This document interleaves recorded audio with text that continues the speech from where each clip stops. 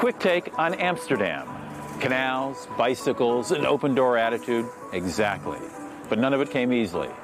To get a sense of the city's legacy of tolerance and its passion for arts, we have a full day ahead. And I promise you, it'll end with an international culinary flair, Indonesian rice tafel.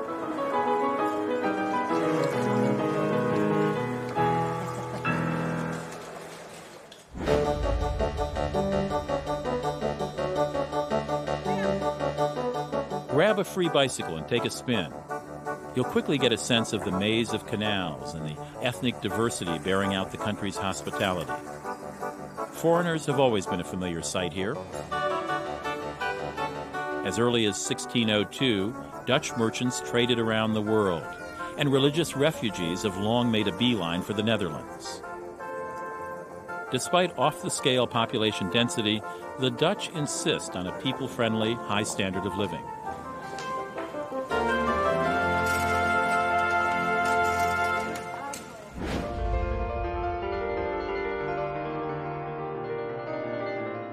The Van Gogh Museum houses the world's largest collection of the Dutch artist's work. Vincent van Gogh lived mostly in France, and only in his final 10 years, 1880 to 1890, did he take up drawing and painting. He moved from urban Paris to rural France, from rich, heavy colors to vibrant light, and from Impressionism to his famous linear style. Plagued by turmoil much of his life, Van Gogh killed himself at age 33. His grief-stricken brother brought hundreds of his paintings and drawings back home to Amsterdam. Today, Van Gogh's art is among the most recognized in the world.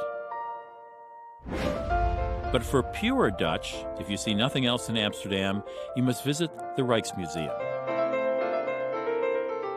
In the city's long-lived passion for art, the country's eclectic past and culture unfold in vivid, detailed images. Johannes Vermeer lit magically the most ordinary daily routine. Frans Hals created with attitude. He captured the moment, often with vitality and humor. But Rembrandt ruled. Known as the greatest master of the Dutch school, Rembrandt reigns as genius, artist, historian. We promised a sublime finale in Amsterdam. As Dutch as windmills and canals, a feast of Indonesian dishes or rice tafel will cap our day.